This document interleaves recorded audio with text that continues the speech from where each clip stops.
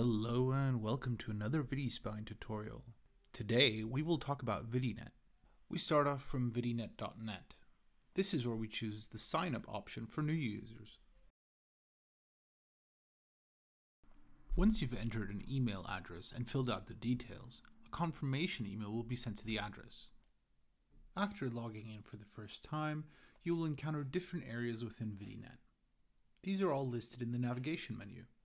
The My Services area includes a list of all other services you've acquired.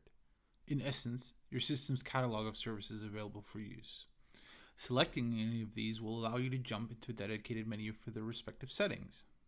In this case, however, it's empty.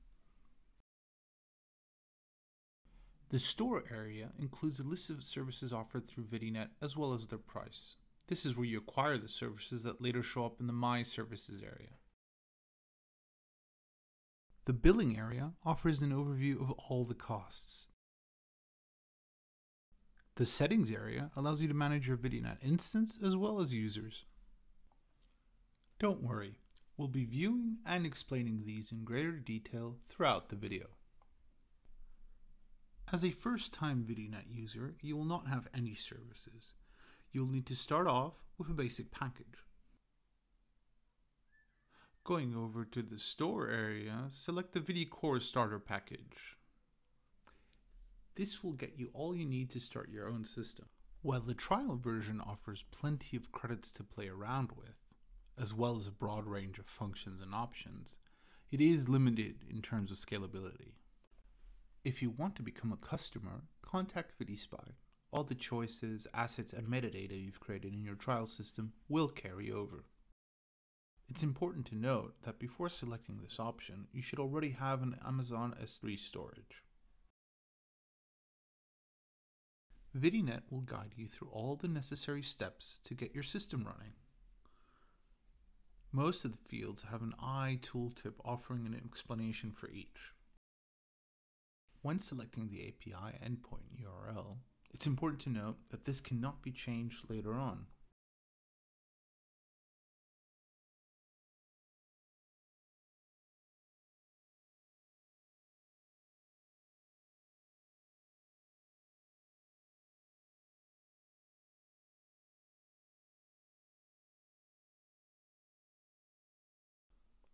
Your service location should always be as close as possible to your storage location.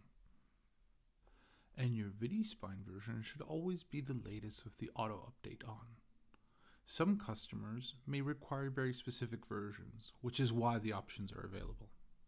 The VidiNet Service Group option offers one the possibility to organize your services for an overall better handling. You can filter your billing by group, as well as assign your user teams to a group.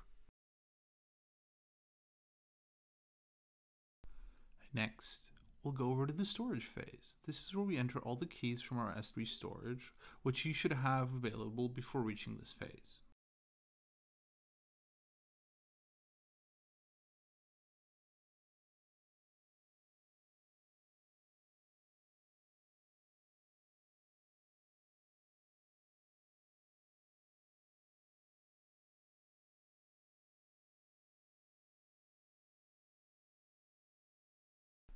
In the thumbnail phase, you can specify a new storage or use the same one as specified earlier.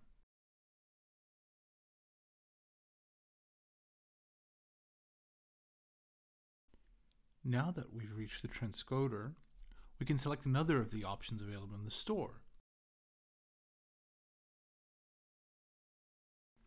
Alternatively, we could select an already acquired service from My Services. In this case, none are available since we just started.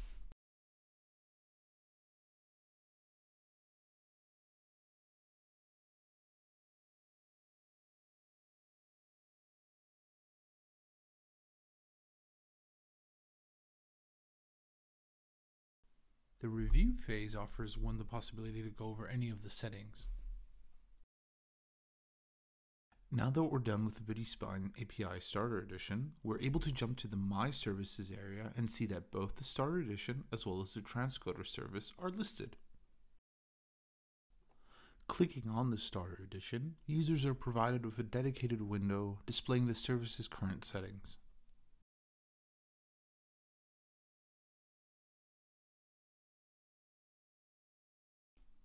While customers may want to create their own UI by developing against VidiSpine's API, the Starter Edition also includes a basic UI.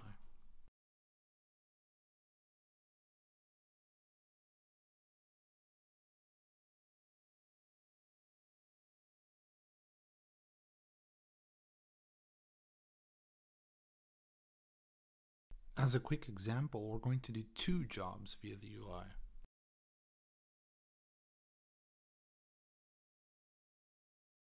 First, we're going to pick a local file and import it to our storage using the upload option.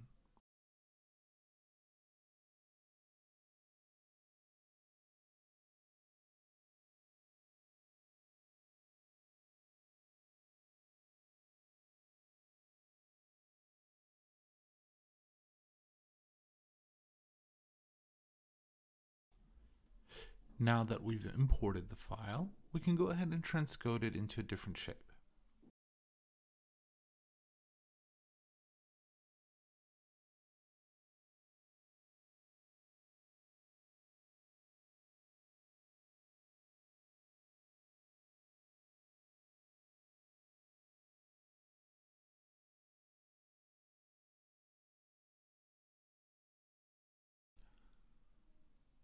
You'll notice that when a job occurs, such as a transcoding job, a cost estimation is prompted.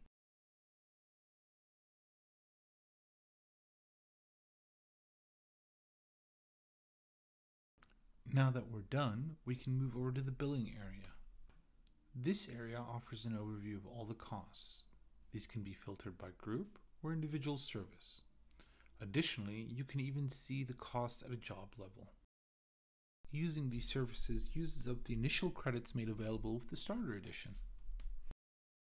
Once you use up your credits, don't worry, the account will be frozen and you can contact VidiSpine to become a paid customer. Moving over to the settings area, this is where you can manage your users by inviting or removing users, as well as group your users and services. You can create a new service group and assign existing services to that group.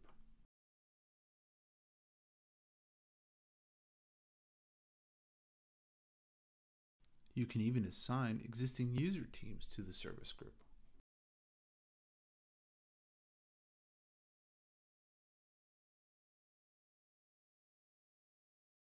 If you go to the Users section, you can invite new users via mail.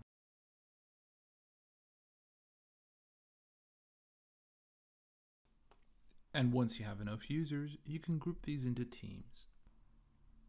Grouping services and users into teams and using it as a filter can be particularly useful when viewing information under both the billing and My Services areas. When in the My Services area, selecting a particular service will open a dedicated view with a broad range of additional information relevant to that service. It is important to note that for different services, different information will be displayed. What most services will have in common is the option to pause the service, only for paying customers. This prevents one from incurring additional charges. If you have any questions or run into problems running our services, feel free to reach out to us and contact our support team. There's a support link on the top right corner. And that's it. Now that you've finished watching this video, you should be familiar with the VidiNet basics and you can start your own VidiCore Starter Edition.